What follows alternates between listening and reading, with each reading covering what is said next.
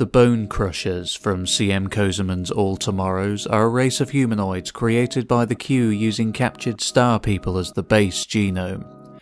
While a great many of the Q-created future humans hardly resemble their Homo sapiens ancestors, the Bone Crushers, for the most part, look quite human indeed. Mostly. They are bipedal and walk upright, and still possess 5 digits on each hand and foot.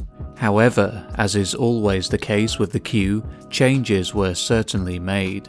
One of these is the fact that the average bone crusher stands at around 3 meters in height and are strongly built for their primitive lifestyle. Another is the fact that they now possess a sharp raptor-like thumb claw.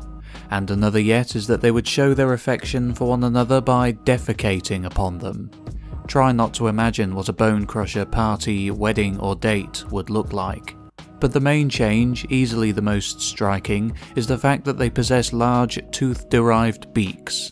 The reason for this is that the ancestors of the bone crushers from several millions of years before them were pint-sized pets of the Q. It would seem that the Q were quite fond of keeping pets, as they had also bred the hedonists on another far-flung world for this very purpose. The beaks of these little Q pets were said to come in an array of dazzling colours and were specifically bred this way.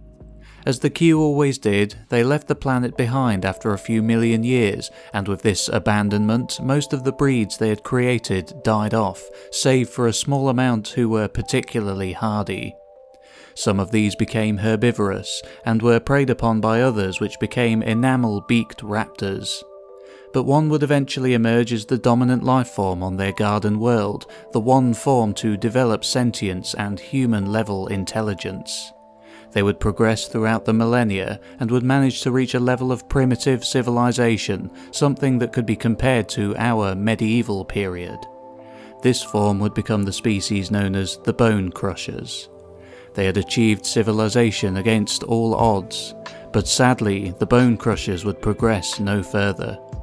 Owing to their unusual diet, which consisted exclusively of rotting flesh, the bone crushers would see their numbers dwindle. They would never make it as far as their distant cousins on other worlds, and after a few uneventful millennia, the bone crushers would die out.